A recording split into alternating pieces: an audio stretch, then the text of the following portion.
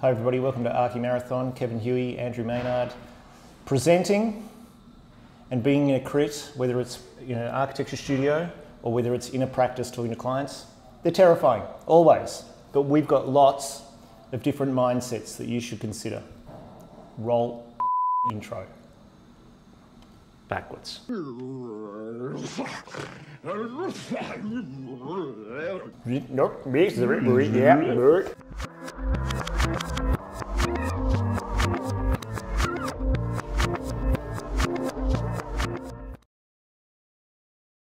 I think we're ready. Have you got your mic on? Yeah. Is that where it goes? No? Does it sound okay? I'm going to get some sanitizer. Testing. Oh, Testing. Jesus. It hurts. It hurts. Step one, disassociate yourself. Which means it is not about your project. It's never your building. Lots of people present the stuff and say, my building, my library. It's not yours. Yeah.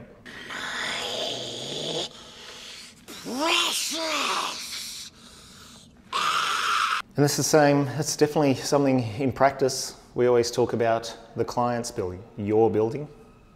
You obviously can't do that if you're a student. So you talk about the building, or you talk about your proposal. Yeah, your proposal, or you talk about your user group that you're building it for, designing it for. Why is that important? What you need to do all the way along is to try and remove your ego from the process. We'll come back to that.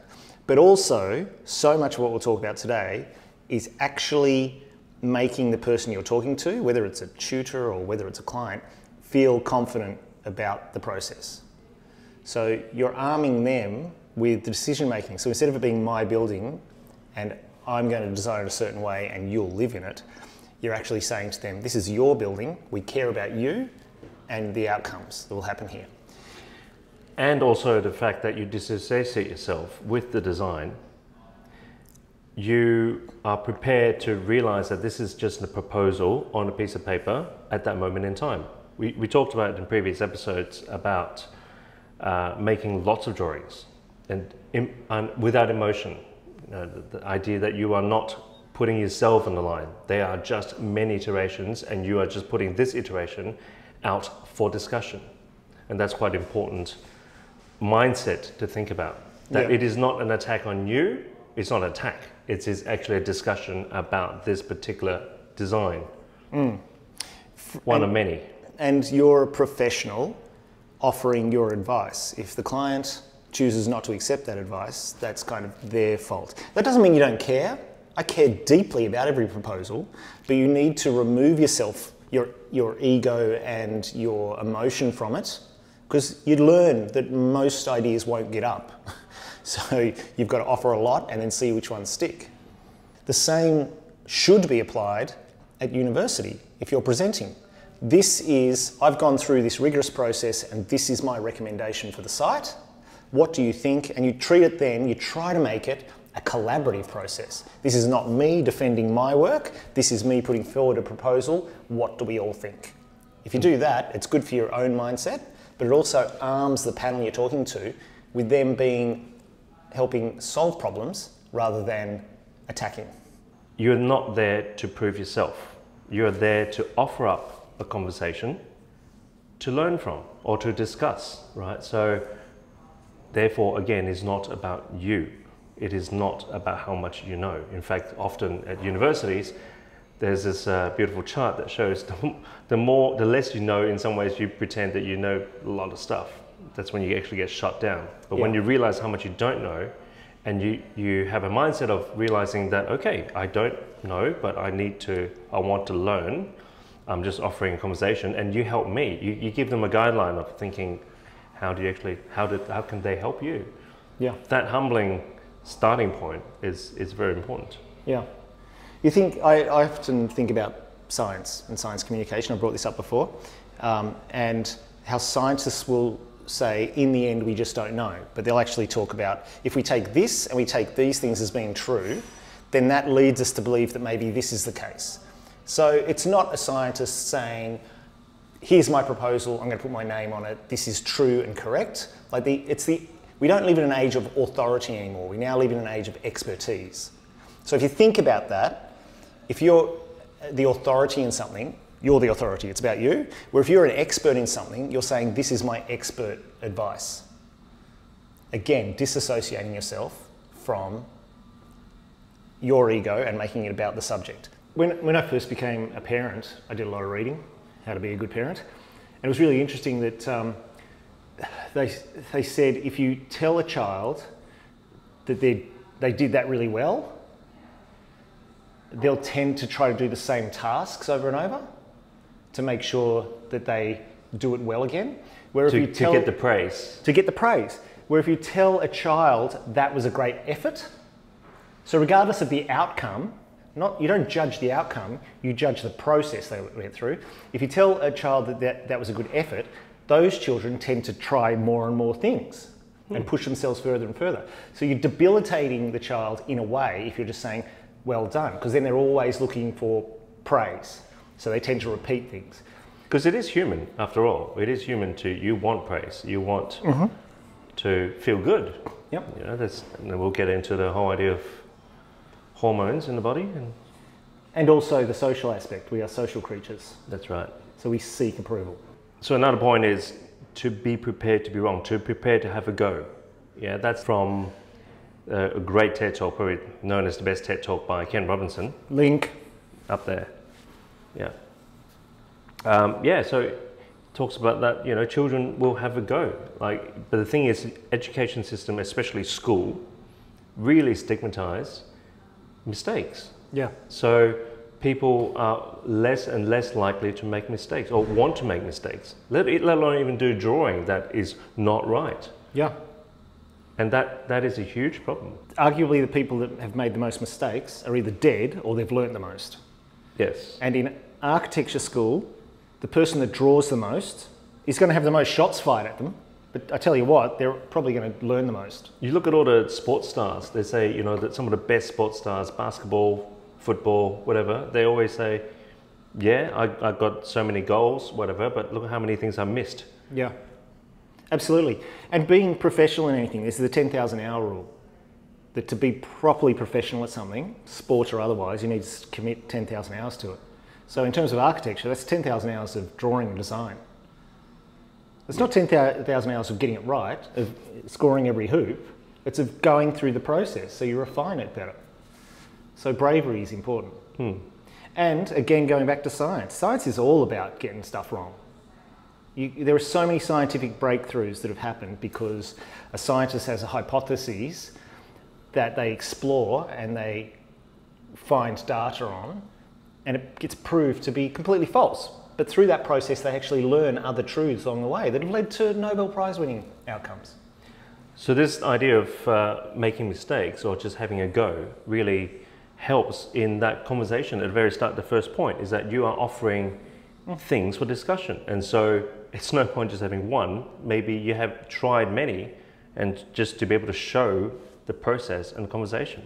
Yep. And so if you're a student and you have an interim crit and you put up something, instead of lying and saying, this is great, and trying to sell it to the panel, you're going to probably get a much more helpful response if you say, all right, so here's the process I've gone through, here are the things I've discovered along the way, and here is how it's looking at the moment. I'm not feeling great about it for these particular reasons. You're arming the tutors and the lecturers with the ability to engage in the conversation. Owning up to the fact that, yeah, I'm not feeling great about it. That's human, that's normal. Yeah, we're instead standing in front of the thing and saying, it's great, don't you agree? And then when they attack you being defensive, nobody's going to benefit out of that scenario. But that scenario, admit it, is the one that you see most with students.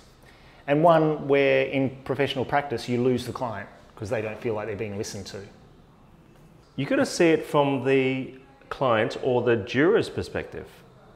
What does that mean? Well, they have been put into a position, often they've been busy at work or whatever, they turn up, and they've been put on pressure to make a comment. So whatever it is, they have to make a comment. So we've both been in this situation, and especially as young practitioners. So have a think about this. You're up and you're presenting in front of these people you respect, or maybe not, and all of your peers, and it's like everybody's staring at me, this is stressful. Also, it very much is stressful for the panelist, especially younger practitioners, because they've got the same thing. They've got an audience, they're sitting beside people they are more senior than them, so the pressure's on them to make comments, and quite often they've got nothing to say. So they will actually say some stuff that comes across as sounding important because they want to have some sort of gravitas. And you're here, they're listening to it going, I don't understand, how is this helpful? Guess what? It's probably not helpful at all. Because like yourself presenting, you're in a stressful situation, they're in the same situation. And a lot of the time they'll be going through the motions. So you've got to be really careful in the hooks that you grab. Let somebody have a rant, and if you don't think it's useful, let it go. And again, we've talked about this in past episodes, hopefully you've got a friend in the audience that's taking notes for you. Or friends. Yeah. Multiple. Who are distilling that information to find out what's important. But again, be in the mindset of the people you're talking to. And this is where, especially in residential architecture, we've done so well, because a lot of commercial architecture is about time and money. Residential architecture is about emotion. Emotions, yes. So you need to be able to empathize with the person sitting on the other side of the table. So instead of me thinking, oh, they don't like it, that hurts my emotions, that hurts my ego, instead going, why are they acting negatively to this? What is going on in their heads? Oh, okay, I understand. I've failed to communicate it clearly. I've failed to hear from the last meeting and I've skipped a beat, so they're acting emotionally.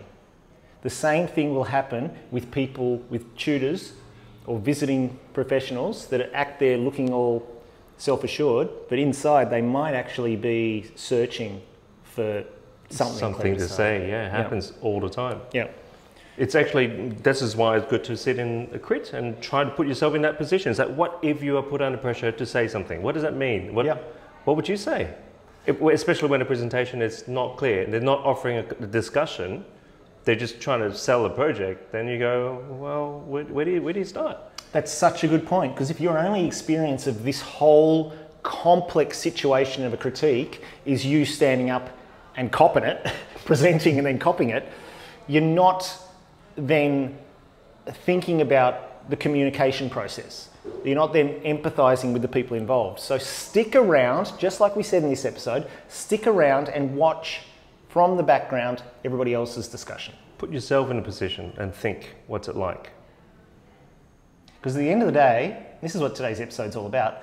We are animals, social animals that react emotionally, and fear drives decision making. So we have to rationalize ourselves through that. So another point is comfort zone. Comfort zone. Comfort zone. Comfort zone. It's a beautiful place. We all love it. Nothing grows there. So especially when you are meant to be about learning, that's not going to happen. I think you should be challenged. I think you should not be in your comfort zone. So David Bowie said when you go out in the ocean, you want to be just to the point that you're barely touching the sand, barely tiptoeing, just almost floating. Almost drowning. Almost drowning to be able to do good work. That's where you should be at. You should be at your maximum capability and probably a little bit off that as well to do something. Because otherwise, comfort zone, you're not gonna grow. So if you're in your comfort zone, similar to our previous point, you're probably repeating the same thing. You got good feedback for it once, so I'll just do it again. But if you're going through that bit of teaching of it's about effort, if you're trying new things, you're going to be outside your comfort zone. But guess what? It's actually going to be more rewarding. It's going to be more fulfilling. And you're going to learn more. Because the process is not about getting it right, because there is no right when it comes to design. It's about growing from each project into the next. And that's not just students. That's not students. That's just creative field. Every single project is flawed. A secret, I hate every single project at multiple times through the process, because I just see the problems in it. And there's something good about that, because it means that I'm not sort of surrendering and saying this will do. So if our work's any good, it's because of this, like, you know, I've got to try again, and keep working away at it, being sort of somewhat dissatisfied with it. That's where you learn. That's where I learn. That's where hopefully the work gets better each time, because I don't want a project to be perfect. I want it to be as good as it can be, knowing that it's pushed me a little bit further to the next project, and that'll be more rigorous. Exactly the same process as you are being put through at architecture school, but nobody's telling you why you're being put through it. Why are you torturing me? Why are you torturing me? So I think we're going to talk about the brain. To break it down in very simple ways, there is, if we look at evolutionary psychology, there's this idea that we evolved from reptiles, and the brain has got sort of three main growth compartments. So the first part is the most primitive part, which is the reptilian brain from the reptiles, and that responds in a way that is just fight or flight, or freeze. That's the third one. Yeah. But yeah, that is a pure evolutional tool for survival. So all these hormones pumps in your body when you are under threat. So you fight or flight, but it is, most importantly, it is a survival instinct. And it is life or death. It is the first thing to trigger in any situation. Am I needed right now? It happens before the conscious brain gets any time. Because again, if you're about to be eaten by something, or if you're about to be hit by a car, it's not very useful to go, what does Kant think about this? What does Jacques Derrida think about this? You want your amygdala to fire and go. If you're in a stressful situation, guess which part of the brain is firing? If you're standing up in front of a crit panel, guess which part of the brain is firing? The fight or flight response. And then you've got all these hormones running through your body, and it doesn't feel great. You've all been there. You've sat there and you've presented to somebody, and you can feel it. You can just and the freeze, and I just don't want to be here. Guess what? If you wait 30 seconds, that shit will calm down. Well, for me, the big one is to realize that is just an evolutional leftover. Yes. Yep. And these hormonal responses in your body is just that. And to realize and just tell myself, no one's going to die. I'm not going to die from this. Because that's what that signal was for. It's literally going, you're going to die. Yep. You're going to die. So you react in the most strongest way. Yeah. And emotional way. Yeah. So it all makes sense. And it is going to happen. You are going to respond that way. And we're not saying don't respond that way, only be rational. Be aware that it's going to happen. And then allow yourself to accept that and move forward. Then there's the next layer, which is the mammalian brain, as in mammals, as a herd animal. You know, we rely on others in the family and the group to survive. So to be rejected by the group, you often would die. Like again, you know, we're talking evolution. And so you've got a support network of people, and those people reject you and send you out into the wild, you're going to die. Yeah. If you're standing in front of a panel of people, especially people who are your seniors, or even friends, head of the tribe, and all of your friends are there, and you get attacked, that need to be socially accepted kicks in. So then you will do and say whatever you can to be accepted. It's that embarrassment. Yeah. To be seen by your peers, and or you know, a certain way. So that's again, it's hormonal response for survival. Yep. So accept it. It's going to happen. Then move on. Yeah. And again, just tell yourself, I'm not going to die from this. Yep. That to me, yeah, for my own journey, that was a huge one. Just to realize that it happens, but just understanding where that's coming from. Yeah. That's really empowering. So to finish the brain thing, the outermost new part of our brain in evolution is the prefrontal cortex, which is the logical brain. That is the analytical brain. That's where language and all that stuff happens. But the other two, the limbic brain, is where emotion happens. It has no capacity for language. So that's why it's all gut feeling and how you feel in the heart. That's where that is. And so again, to empathy, quite often, some people in your panel have got the same reaction because they're also on show, if you're a student.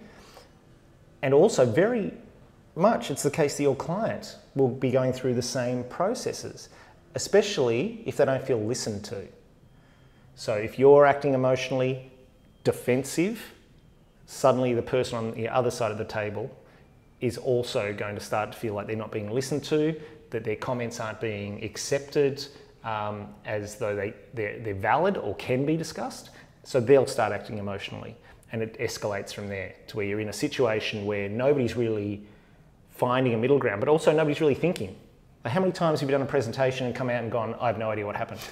And that's because your amygdala is not writing information, it's reacting only. It overrides the prefrontal cortex and the logical brain to listen for words and understand the situation. If you watch people that do a lot of speaking in public, you'll notice that they'll spend the first couple of minutes with maybe a gag or shuffling things or doing something, looking up at the crowd, not launching straight in to their presentation. And what they're doing there is they are letting their animal brain react, they're staying calm, and they're getting themselves into a position where their logical brain can then start to take over. Okay, now I'm ready to go. So you see experienced speakers, it's still terrifying. You know, people say, oh, I don't like public speaking. You're on the same page. You've just got to be able to get up there and then work your way through that emotional state. And that works two ways as well. It's disarming the crowd as well. Absolutely, because the crowd is on your side. Like, typically people want to see you go well. Again, we're social animals. People want to see you do well. And if they see you start to struggle, then they feel uncomfortable and you see it. And then you, as somebody that does a lot of public speaking, you start to feel uncomfortable. So it's putting everybody at ease. These are skills that once you understand how the brain works, are easily achievable. One more point about the primitive brain is, in general, if there's a lack of information, by default, we will assume the worst. And again, that kind of feeling happens. Why? Again, it's survival. You know, if you are sleeping at middle of the night in a cave and you heard a sound outside, do you get up and check out whether there's a lion or not, or would you just keep sleeping? For those who just kept sleeping and they didn't make it. You usually got eaten. Yeah, so, you know, I think it's just a human behavior to assume the worst for survival. So what does it have to do with anything? Well, yeah, we get information that is just not enough. Your crit could be poker faced. You cannot read them. They didn't say anything useful. Or, you know, even just the idea of, yeah, I'll see you tomorrow. You know, you get this email in the middle of the night, like. Yeah, if I grab one of my staff members and say, hey, can we go have a talk, please? Oh, yeah. Guess what their immediate reaction is? So I have to say, hey, can we go have a chat? And I have to say, it's nothing scary. We're just talking about work. And just to immediately have them chill out a bit. But with lack of information, again, think about when you're in a crit situation. Sometimes you're getting a huge amount of noise, especially from some people that just feel like they have to take up space.